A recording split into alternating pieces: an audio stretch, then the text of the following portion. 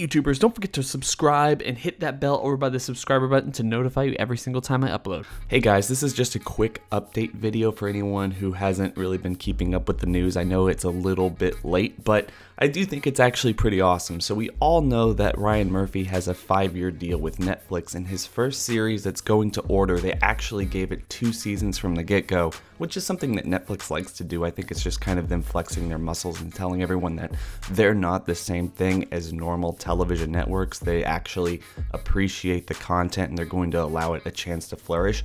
Anyway, he's going to be doing a television show called The Politician, which is kind of unlike American Horror Story or some of the other stuff that you're probably really familiar with Ryan Murphy, especially if you're just an American Horror Story fan. It's going to be somewhat of a comedy that deals with a political race every single season, you know, a different political race with one central character. But the big news we have for it now is that Jessica Lange and Dylan McDermott have both been cast in the first season of the show. So it is an American Horror Story Murder House reunion television series or something, because these two actors, at least in my opinion, are two of the best people who have ever been on American Horror Story, especially in, as I always say, American Horror Story Asylum, because Jessica Lange knocks it out of the park. I feel like that's one of her best roles in the entire show, and it's no doubt Dylan McDermott's best role. I mean, he only shows up in the last couple episodes of that season, but he really hits it out of the park. I just can't forget that therapist scene from him in the second season. So, guys, what are your thoughts on this? Are you excited for Ryan Murphy to be on Netflix and to have all these new and different shows? Especially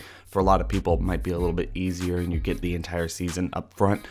Is that going to make it better? Is that going to make it worse? Do you want him to do something a little bit different? Would you like him to focus more on horror aspects in television, especially if a 5-year deal allows him to make multiple different television shows? So, hope everyone's having a fantastic day. Don't forget to like, comment, and subscribe. Hit that bell over by the subscriber button to notify you every single time I upload.